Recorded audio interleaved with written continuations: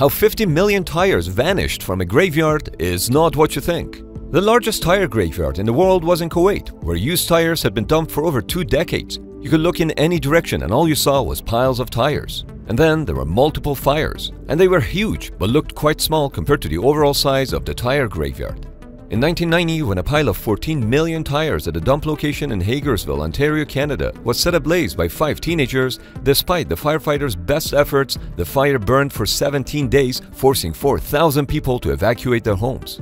The Kuwaiti government didn't want that to happen and promised to transfer out all the tires, but what did they do with them? They set up multiple recycling facilities where they either shredded the tires to create building materials or used a thermochemical process known as pyrolysis, where tires are loaded into a chamber and heated up to 840 degrees. What's left behind is carbon black char, which is extracted into large bags for further processing, and a massive spool of wires that can be recycled and reused.